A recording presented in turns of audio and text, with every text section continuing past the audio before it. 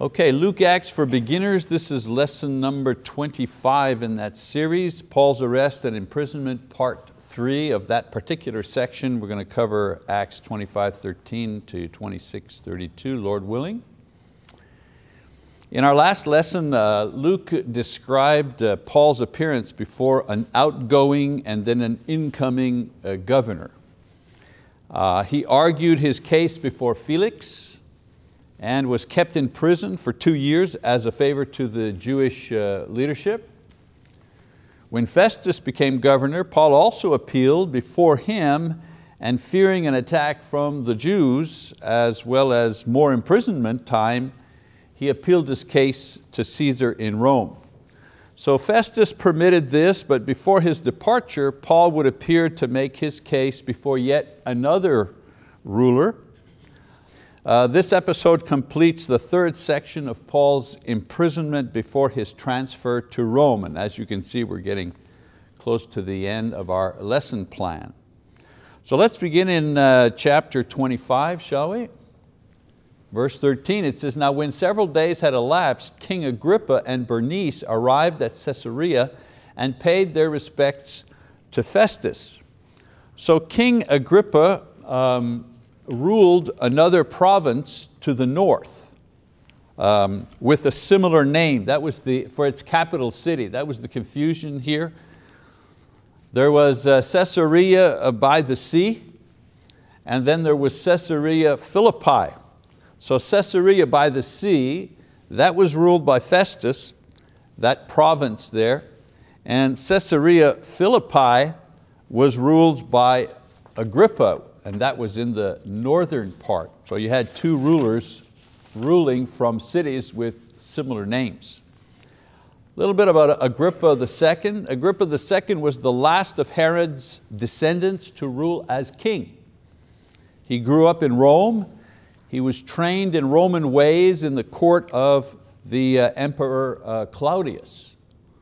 And even though he ruled a northern territory, he was the one who ruled up in Caesarea Philippi, further north. Even though he ruled a northern territory, he was given charge over the affairs of the temple in Jerusalem and was responsible for appointing the high priest. In those days, the garments for the high priest were actually kept under lock and key by the governor. Even the priests didn't have access to the garments. And so that high position in Jewish society was monitored and supervised by the Roman governor at that time. So because of his responsibility, Agrippa, his responsibility in naming the high priest, and he was in charge of the temple, all that business, he was also trained in Jewish law and custom and religion. This may be one of the reasons Festus sought his opinion on Paul's case. Since it involved both the temple and Jewish religious matters, he figures, well, Agrippa is well versed in these things, I'm going to bring him in. Now, Luke mentions Bernice, not our Bernice, but another Bernice. Bernice was Agrippa's sister. And the rumor at the time was that these two carried on an incestuous relationship. As was the custom, Agrippa and Bernice were visiting Festus, the new ruler, at his palace in Caesarea by the sea in order to welcome him to his position. An interesting note, little historical thing there, is that the palace where Festus was situated was originally built by Agrippa and Bernice's grandfather, Herod the Great, and they as children had played together in this particular building. And so we move to Acts chapter 25, and there you see a rendering, the drawing, a rendering, and then you see an actual picture of the site today, as it seems today. All right, Acts 25, verse 14. "While they were spending many days there, Festus laid Paul's case before the king, saying, 'There is a man who was left as a prisoner by Felix, and when I was at Jerusalem, the chief priests and the elders of the Jews brought charges against him, asking for a sentence of condemnation against him.'" I answered them that it was not the custom of the Romans to hand over any man before the accused meets his accusers face to face and has an opportunity to make his defense against the charges. So after they had assembled here, I did not delay, but on the next day took my seat on the tribunal and ordered the man to be brought before me. When the accusers stood up, they began bringing charges against him, not of such crimes as I was expecting, but they simply had some points of disagreement with him about their own religion and about a dead man, Jesus, whom Paul asserted to be alive. Being at a loss how to investigate such matters, I asked whether he was willing to go to Jerusalem and there stand trial on these matters. But when Paul appealed to be held in custody for the emperor's decision, I ordered him to be kept in custody until I sent him to Caesar. Then Agrippa said to Festus, I also would like to hear the man myself. Tomorrow, he said, you shall hear him. A couple of things to note about Festus's account of Paul's case and the trials. First of all, he says that Paul was left in prison as if he was serving time for some kind of crime, when in reality, he was denied his legal right to freedom by both Philip and Festus in order to curry favor with the Jewish leaders. It's what's being left out that is really telling here. Another thing, he explains that he quickly held a hearing to determine his case, but was at a loss since the charges were for religious violations and disagreements not usually pursued in Roman courts. He actually admits this. Okay? So what he doesn't say is that those accusing him could not even provide any proof for these religious crimes, and instead of dismissing the case as one not legally binding in a Roman court, he chose to keep Paul in prison with the hope of receiving a bribe in order to set him free. Again, some of the information not provided. And then of course, let me get one more, there we go. And then of course, Festus tells Agrippa that he offered Paul a choice to go stand trial in Jerusalem or to stay in prison in the palace at Caesarea. Again, what he neglects to mention, there was a third option, and that was to set Paul free because his accusers had no evidence whatsoever that Paul had violated any Jewish or even Roman laws for that matter. He could have set him free. So Paul's request to appeal to Caesar directly actually put Festus in a difficult position politically, since his mismanagement of this case would make him look bad not only with the Jewish leaders, who would lose their opportunity to kill Paul, but also to his superiors in Rome who had just appointed him to this new position. So he comes into this new position and he kind of fumbles the ball. The very first case that he gets as governor, he fumbles the ball. So his effort to bring Agrippa into the picture may have been an attempt to find a way out or to curry favor with a local ruler, and here's the important part, with a local ruler who was highly regarded by the emperor. Agrippa, remember we said, was trained, was part of the court at Claudius's court. So he had a little bit of power, Agrippa, at headquarters. And so Festus draws him into the case in order to kind of spread the blame a little bit. All right, so let's take a look at Festus presenting Paul's case, chapter 25, verse 23. Luke writes, so on the next day when Agrippa came together with Bernice amid great pomp and entered the auditorium accompanied by the commanders and the prominent men of the city, at the command of Festus, Paul was brought in. Festus said, King Agrippa, and all you gentlemen here present with us, you see this man about whom all the people of the Jews appealed to me, both at Jerusalem and here, loudly declaring that he ought not to live any longer. But I found that he had committed nothing worthy of death, and since he himself appealed to the emperor, I decided to send him. Yet I have nothing definite about him to write to my Lord. Therefore I have brought him before you all, and especially before you, King Agrippa, so that after the investigation has taken place, I may have something to write. For it seems absurd to me in sending a prisoner not to indicate also the charges against him. So Festus's short speech before Agrippa and the assembled guests, this is a master class in political dissembling. I mean, this guy could go to Washington tomorrow. He would fit in very well with some there. In other words, Festus has orchestrated this event to cover over the failure, his failure, in providing Paul with basic Roman justice. Note how he has done this. First, he's created an event with important guests and Agrippa and Bernice as the center of attention. And he's spread the responsibility for what happens to Paul from only himself now to include Agrippa, who will now share in the decision and in the outcome. Because he says, I'm just going to go by your decision. So you can imagine what his report is going to be when he sends it with Paul. Secondly, he omits the fact that after having heard the accusations of the Jews and Paul's defense, he failed to render a verdict. And this is why Paul is still in prison and was forced to appeal to Caesar. All of that was not necessary. And then thirdly, by proclaiming his ignorance of Jewish religious customs, which was not necessary to judge the case and render a verdict. He didn't have to know about Jewish customs to render the case from the point of view of Roman law. According to Roman law, he had to set Paul free. It was an open and shut case. But now he appeals to Agrippa's knowledge of such things in order to prepare a formal charge. He has included Agrippa's name and prestige in this matter. Now he may not be off the hook with the Jewish leaders, but right now he is more concerned with protecting himself politically from a misstep very early in his term as a governor over the Judean province.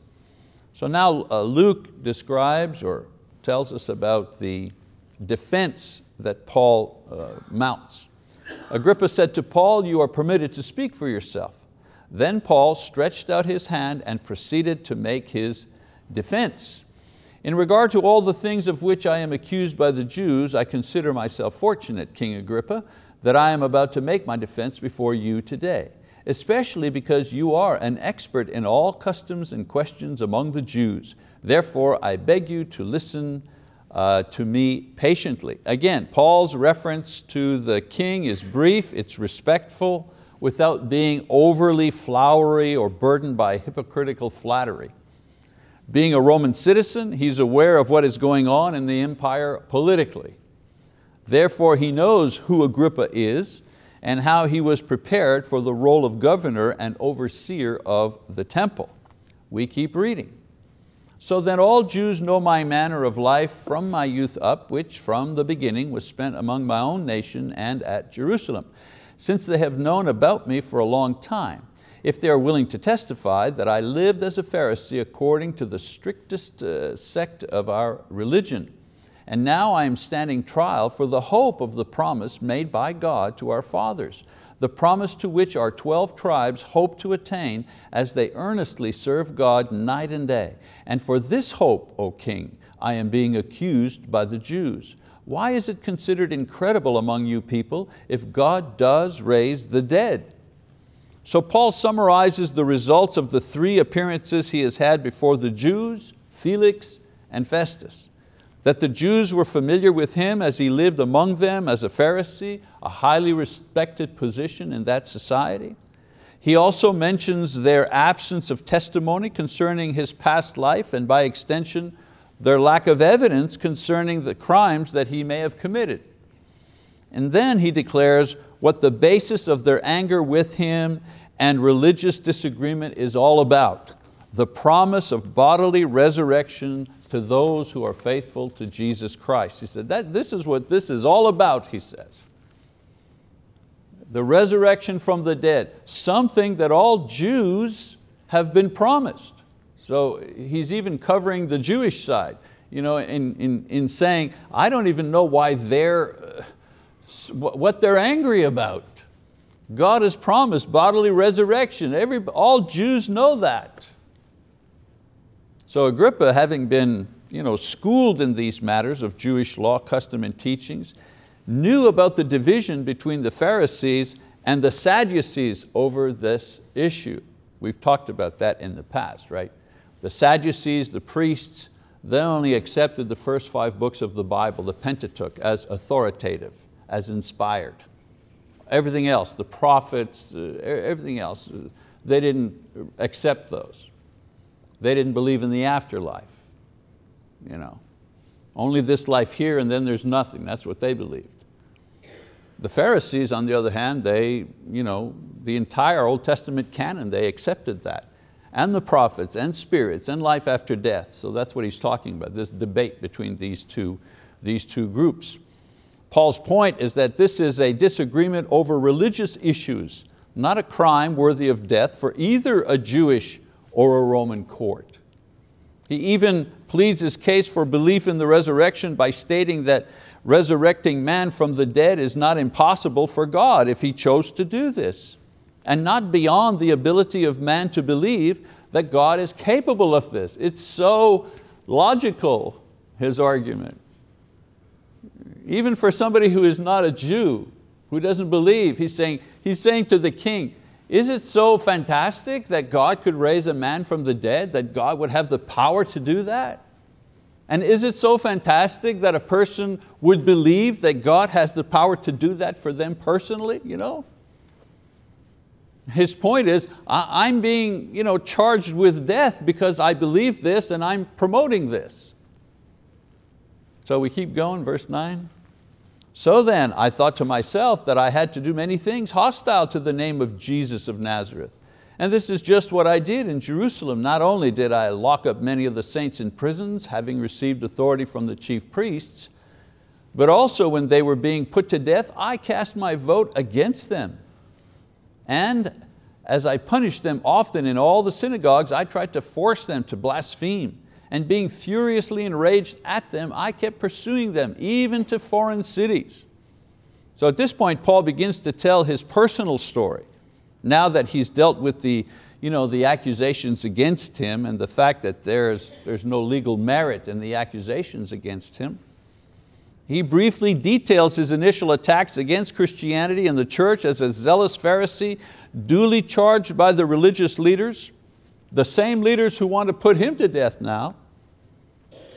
So he was charged by these people to destroy Christianity itself and its followers in the most vicious ways. When you think about, when Paul says, I, the chief sinner, his sins, he's listing them here. He put them in jail. He promoted their executions. He attacked them. He rooted them out of the local synagogues. He forced them to curse and deny Christ. He hunted them down from city to city. Those are pretty serious sins. Imagine murdering a Christian because of his belief. I don't think God looks too kindly on that. That's a pretty serious sin. I mean, you rob a man and while you're robbing him, you kill him. Well, that's a serious sin. But you kill a man only because he believes? Or you kill a man because he believes specifically in Jesus? I wouldn't want to be in your shoes at the judgment.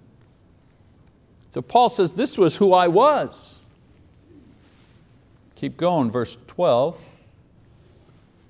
While so engaged as I was journeying to Damascus with the authority and commission of the chief priests, at midday, O king, I saw on the way a light from heaven, brighter than the sun, shining all around me and those who were journeying with me. And when we had all fallen to the ground, I heard a voice saying to me in the Hebrew dialect, Saul, Saul, why are you persecuting me? It is hard for you to kick against the goads.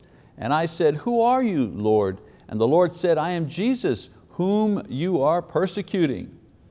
But get up and stand on your feet. For this purpose I have appeared to you, to appoint you a minister and a witness, not only to the things which you have seen, but also to the things in which I will appear to you, rescuing you from the Jewish people and from the Gentiles to whom I am sending you, to open their eyes so that they may turn from darkness to light and from the dominion of Satan to God, that they may receive forgiveness of sins and an inheritance among those who have been sanctified by faith in me. So this is Paul's own personal account of Jesus' appearance to him as told and recorded by Luke. The event as follows: a powerful light appears to him and those with him as they are journeying to Damascus in order to carry on his persecution against the Christians. All of this authorized by the Jewish leaders in Jerusalem. Note that all of them were affected by the light, since they all fell to the ground when seeing it. However, only Paul hears the voice of the Lord. Now there's a lot of discussion surrounding the meaning of Jesus' statement concerning Saul. You know, in verse 14, it is hard for you to kick against the goads. This refers to a situation where a farmer plowing a field with a team of oxen would prod the animals with a stick or a goad so as to make them move faster or stay in the furrow, stay in line. Often when the animals were goaded in this way, they would kick back. But in doing so, they would only hit and hurt themselves as a result. So in today's vernacular, we would convey this idea with the expression, why are you beating your head against the wall? That's what that means. So Jesus was revealing two things to Paul here. One, he could not win this battle against these Christians. This was a losing battle on his side. And two, he would only be hurting himself in the process. So it's not mentioned here, but Paul's tactics and character was even violating his own faith and law as a devout Jew. I mean, Judaism did not condone him going and killing, Christians and doing violence against them. So he knows by the light and by the voice that he hears that he is in the presence of a heavenly being. He doesn't know yet what to do or who it is. And so Jesus identifies himself, and he goes on to inform Paul concerning his future service. He will become a minister in the case, and in this case, a servant directly appointed to carry out Jesus' instructions. He will be a witness of the risen Christ, because it is the risen Jesus who now speaks to him. And he will be a witness to the fact that Jesus has risen from the dead, appointed to this task by Jesus himself, as were the other apostles, and thus this is his calling as an apostle. Also, like the other apostles, Jesus tells him that he's going to provide him further instructions and revelations in the future. Finally, the Lord lays out the scope of his ministry, which will include ministry to both Jews and Gentiles in preaching the gospel, and through this, free people from ignorance of the true God and grant them forgiveness of sins and eternal life in heaven. This is the inheritance given to faithful Christians. When they say the inheritance, they're talking about heaven, eternal life. So Jesus summarizes what Paul will receive and eventually begin to do, but it will take many years before all these three things are fully realized in his life. And so we continue reading. Now usually I summarize a lot of this for you. Remember I tell you to read ahead, but better to let Paul summarize his own life than I summarize it. So we read in verse 19, "So, King Agrippa, I did not prove disobedient to the heavenly vision, but kept declaring both to those of Damascus first, and also at Jerusalem, and then throughout all the region of Judea, and even to the Gentiles, that they should repent and return to God, performing deeds appropriate to repentance. For this reason, some Jews seized me in the temple and tried to put me to death. So, having obtained help from God, I stand to this day, testifying both to small and great, stating nothing but what the prophets and Moses said was going to take place, that the Christ was to suffer, and that by reason of his resurrection from the dead, he would be the first to proclaim light both to the Jewish people and to the Gentiles." So Paul continues by kind of fast forwarding from the day of his encounter with Jesus to his fully matured ministry of preaching and teaching the gospel to Jews living in Jerusalem and the region, as well as the Gentiles throughout the Roman Empire. So it's in this context of this preaching and witnessing ministry that he was in Jerusalem. He wasn't there to make trouble, he says. He wasn't there to desecrate the temple or to break Roman law.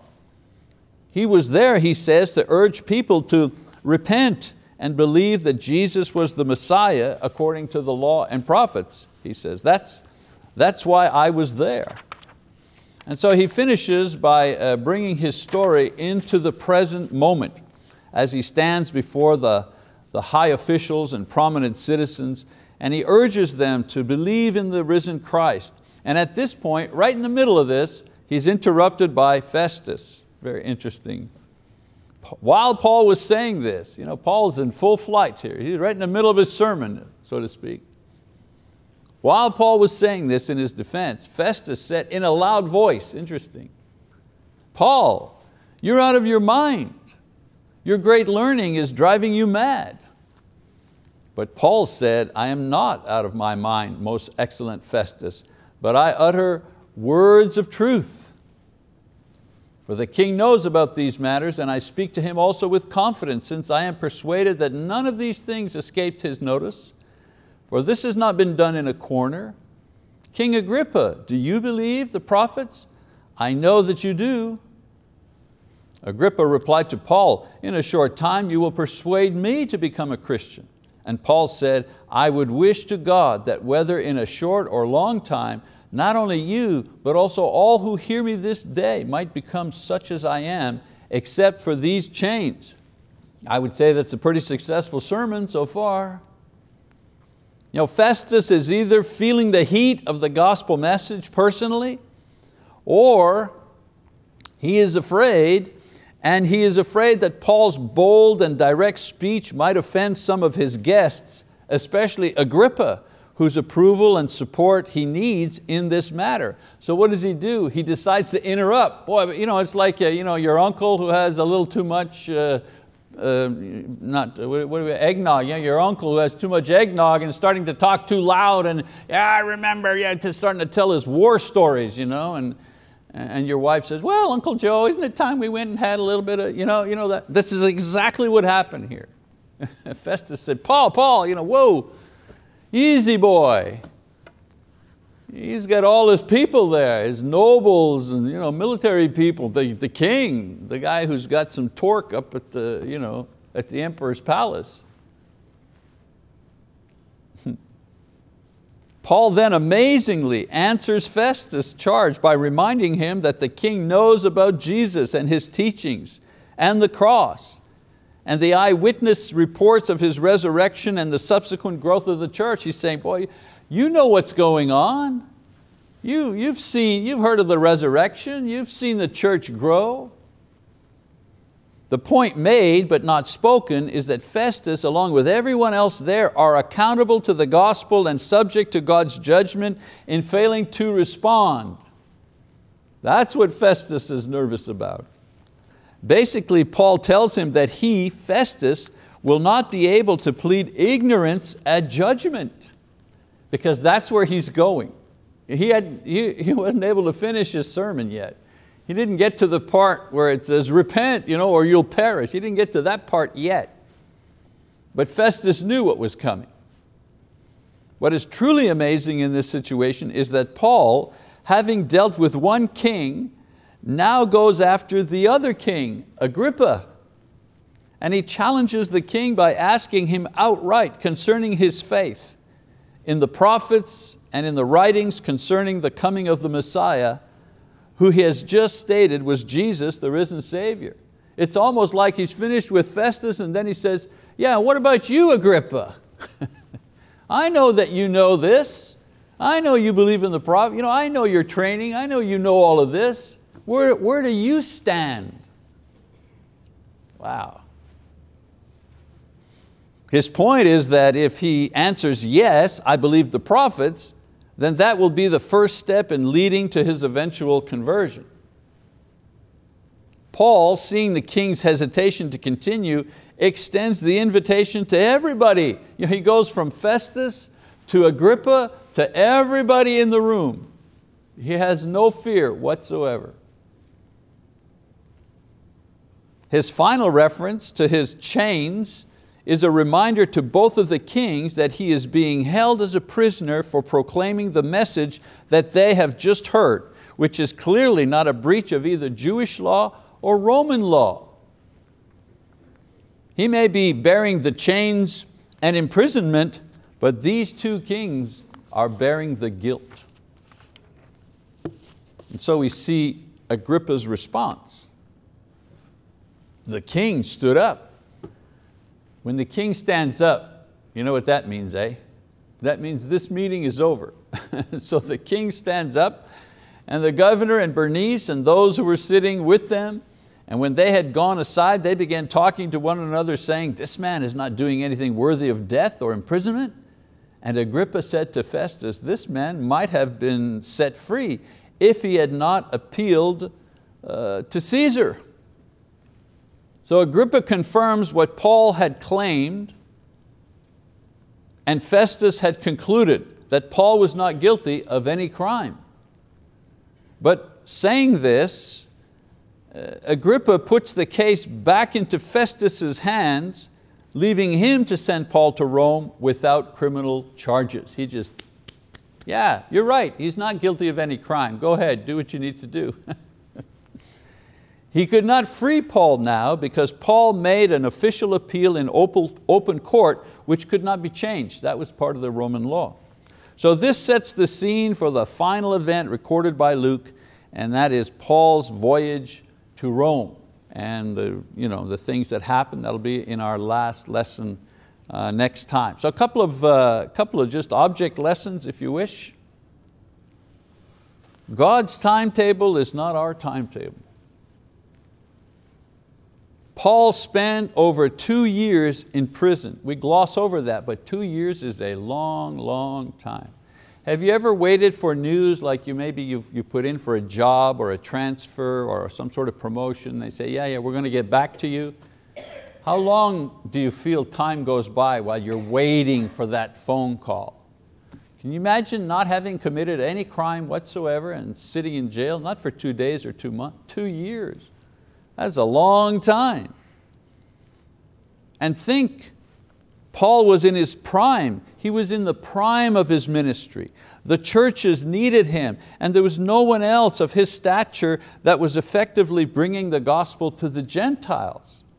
There is no other story or event recorded by Luke that would somehow explain or make up for the lost time and the work that could have been done during that period. Can you imagine Paul's prayers? Lord, all those churches that have been established that are struggling, they need me. I need to be out there. Coach, put me in. Coach, we're losing. Put me in the game. The only thing that helped Paul bear the frustration and the discomfort and the perceived loss of time and opportunity was the knowledge that God was fully aware of Paul's circumstances and the time of his imprisonment. When we are assured that God has His timetable for things, and it rarely matches our own timetable, then we can find peace and acceptance in times of illness or failure, but especially times of delay where the only thing we can do is wait. I broke my leg, the doctor said 2 weeks in a cast. It's 2 months now and it still hurts and I can't put my weight on it. What's going on? That's your timetable. When you say to your children, when are you going to grow up? That's your timetable. God, when is this going to happen? That's your timetable. Lord, haven't I suffered enough? That's your timetable. We need to understand that our timetable is not His timetable. When we finally accept that, then we can accept our situation. It doesn't mean we do nothing, doesn't mean we don't try to improve and whatever. But if we're believers, then we are all under His timetable. And we need to resolve that once and for all in our minds. Lesson number 2, your own story is your best witness for Christ. Notice that Paul did not address these educated people with theological arguments or a long list of scriptures and their careful explanation, which he could have done. He simply told his story. His conversion was familiar, it was sincere, it was powerful, because it detailed the changes that took place in his life because of Christ. You know, not everybody can teach a class. Not everybody can debate the Bible or debate doctrine with somebody else of another viewpoint or another religion. However, everyone has a story about their conversion. Everyone has a story about their growth in Christ, or some prayer that perhaps God has answered, or some experience that we've had as Christians. So your story is the very best witness because it is true. It is familiar to you, it's powerful, and it can be repeated many times without losing its effect to impact people for Christ. So I say to you, when you're in doubt, when you're brought forth to witness somehow, begin by telling your story. That's your best witness, your story. And your story has impact. Your story has meaning to you, and you're the best person to tell your story. Okay, final assignment, Acts 27:1, 28:31. We should round it out next time we're together for class. All right, that's it. Thank you very much for your attention. I appreciate it.